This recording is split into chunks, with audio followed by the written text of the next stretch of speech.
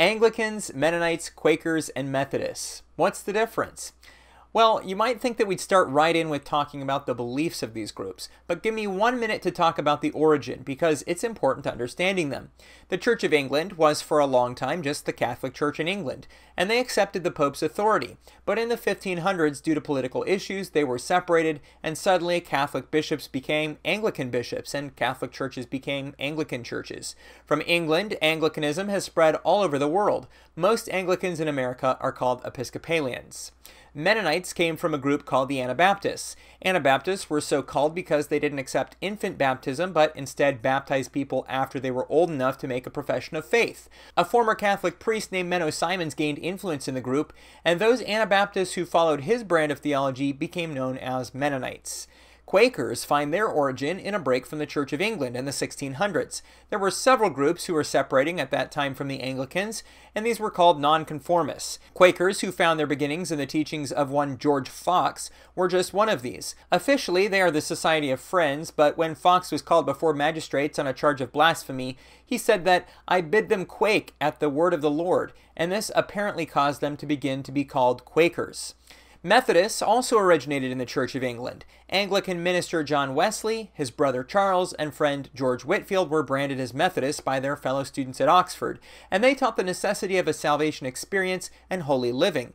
Though not seeking to start a new denomination so much as to revive the Anglicans, ultimately Methodist societies became churches, and they would come to have different theology too than the Anglicans they originated from. Now, let's look at what makes these denominations the same and what makes them different. Unlike the Catholic Church, none of these officially have 7 sacraments, but of the 4, the Anglicans are the closest to that. If you're looking for some historical documents that tell what Anglicans believe and practice, the answer is to look at the Book of Common Prayer and the 39 Articles of Religion. And guess what one of the articles says? There are 2 sacraments ordained of Christ our Lord in the Gospel, that is to say, baptism and the Supper of the Lord. Those 5 commonly called sacraments, that is to say, confirmation, penance, orders, matrimony, and extreme unction, are not to be counted for sacraments of the gospel, being such as have grown partly of the corrupt following of the apostles, but yet have not like nature of sacraments with baptism and the Lord's Supper, for that they have not any visible sign or ceremony ordained of God. The 39 Articles are not held to as an inviolable creed, though, and so today the reality is that a bunch of Anglicans say, "Oh, the other 5 aren't sacraments of the gospel, but they are sacraments of the church," so it's pretty common today to refer to 7 sacraments in the Anglican Church. For Mennonites, they sometimes refer to ordinances instead of sacraments, and perhaps surprisingly, Mennonite history also provides us with the number 7, if just for a short moment. Most Mennonites have held to only 2 or 3 ordinances, but in the early decades of the 1900s, there was a movement to refer to 7: baptism, communion, foot washing, prayer veiling for women, anointing with oil, the kiss of charity, and marriage.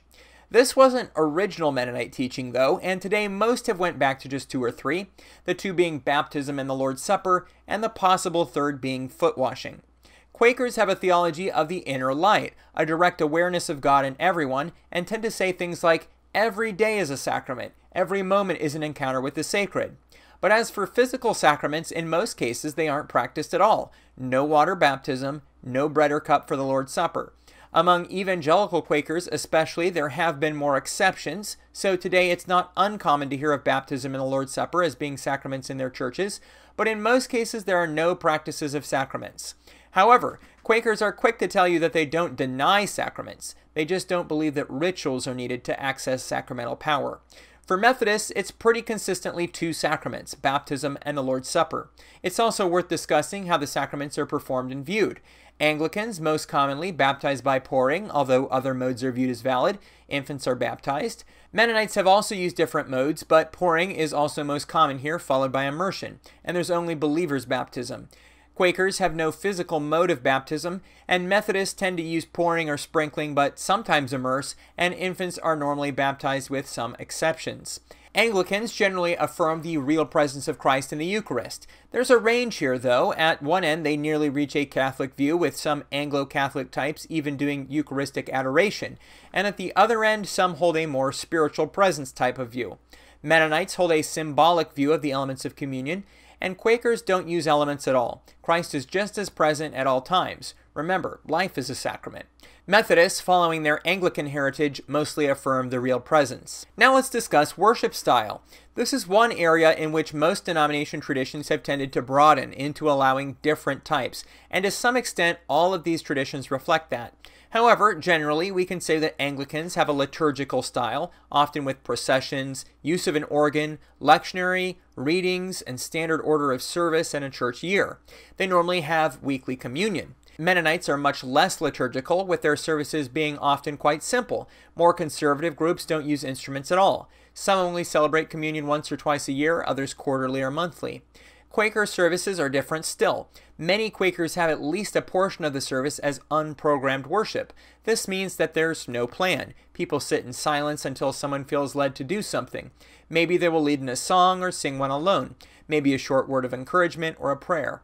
In some cases, everyone will sit for many minutes in silence. Early Quakers rejected instruments, and some meetings still don't have them, but today many do. There may be a short sermon, but in other meetings there is none. Methodists today have a bit more variety. There are certainly congregations that look quite a bit like the Anglican style. Ministers may wear special clothing, they follow the calendar, and use the organ. However, even more than the Anglicans, there are more exceptions where many Methodists have what is called a more low church style that is not very liturgical. There may be praise bands and digital pianos instead of the organ. In some cases, there's just praise music and no more hymnals. It's a case-by-case thing because Methodist churches today can have quite different styles from each other. The role of the ministry is another area that these traditions have differences. In the Anglican Church, they believe in apostolic succession. They claim that their bishops have been ordained in a line back to the apostles. The bishops are in a hierarchical structure with the Archbishop of Canterbury at the top. They also have priests and deacons. For Mennonites, they too have had a three-tier structure most often, with bishops, ministers, and deacons. Some in more recent decades have trended away from having bishops, however. Where the term is used, it may refer to an office which has oversight over multiple congregations, but in other cases it just refers to the senior pastor or leading minister within a congregation. Quakers generally have rejected the idea of a distinction between clergy and laypersons, and many Quaker meetings don't have particular pastors or elders. Quakers don't do ordination in the way of the church credentialing someone, but in some cases they will recognize what they see that God has done. This is often referred to as a person being recorded as a minister. For Methodists, the ministry may be an episcopal structure with bishops above ministers, but some Methodist denominations don't have bishops, and some are congregationally run. They don't hold to an apostolic succession view, and John Wesley's move to create bishops in America was one thing that led to problems between Methodists and Anglicans. On women in ministry, Anglicans have, in the last 60 years or so, swung from not allowing them as priests to, in the great majority of cases, allowing it. There are still quite a few provinces that don't allow women as bishops, but the big names, the Church of England and the Episcopal Church, both allow it. Conservative Mennonites in many cases restrict the ministerial roles to men only, but on the more moderate and liberal side, like in the Mennonite Church USA, women are allowed in all roles. Quakers have historically always allowed women to do everything a man could do in the church, and for Methodists, most have allowed women in all levels of ministry for quite some time now. What are some other distinguishing marks of these denominations? For Methodists, John Wesley taught that a person could be made perfect in love in this life, a view called entire sanctification or Christian perfection. This view, generally rejected by Anglicans, also gained prominence among the Quakers, who will often affirm it. Mennonites don't accept this view. Mennonites and Quakers share a category of being peace churches. That is, that both have historically had an emphasis of being opposed to participation in war and violence. The Mennonite view is traditionally that of non-resistance. If being attacked, they will not resist, nor will they take up arms and fight. Quakers have typically held to a pacifist view and will not go to war. Neither Anglicans nor Methodists have traditionally held these views. On salvation, Methodists have often emphasized the need for a conversion experience, while Anglicans tend to reject the idea, believing that baptism is the beginning of a person's salvation, which is nurtured through these sacraments and is a lifelong process. Mennonites have, as Anabaptists, emphasized this moment of saving faith and put it as a prerequisite for baptism, and Quakers have had varying views on this point, with some holding to experiences of salvation and others not.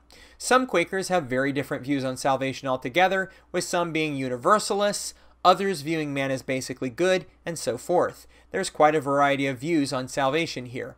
One thing that Anglicans, Mennonites, Quakers, and Methodists have all tended to agree on is the possibility of apostasy, or general rejection of the once saved, always saved viewpoint. Conservative Mennonites, of course, have some other views that aren't commonly seen in the other groups. Plain dress and women wearing head coverings is one, though there are a small number of plain dressing Quakers too, and many Mennonites today also don't wear plain dress. Some conservative Mennonites generally eschew careers, instead having their members work in their own communities, often as farmers or in other manual trades or owning their own businesses. One of the more divisive issues among these denominations today is that of same-sex marriage and acceptance of the LGBT movement in the church. For Anglicans, the Church of England does not allow same-sex marriage or practicing gay clergy, but the Episcopal Church in the U.S. does. For Mennonites, conservative Mennonites don't do gay marriage, but some conferences in the more liberal denomination in the U.S., the Mennonite Church USA, do allow it. Watch my Men on Exit video for more about that.